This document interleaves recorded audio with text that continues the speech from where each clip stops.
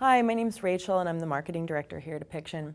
A question we get a lot is that once people have their app completed and they're ready to sell it, and there's actually a lot of ways to skin a cat on how to monetize your app. Most obviously there's first of all pricing it and putting it in the App Store, selling it for 99 cents, $1.99, $2.99.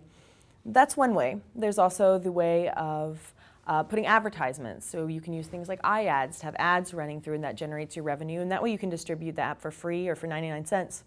But actually, increasingly, there's more creative ways of monetizing your app. So one of the first ways to look at is things like sponsorship or partnerships.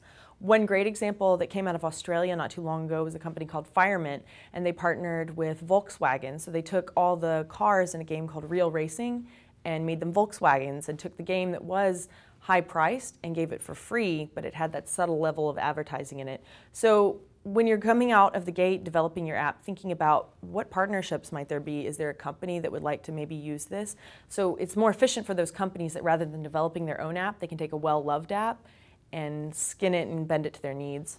Another option is to distribute your app for free and then have in-app sales systems. So you can do something like having 5 free stretch exercises and then selling 10 additional stretch exercises for a price. So that way you get people in the door, they're seeing what you have, and then they're purchasing more later down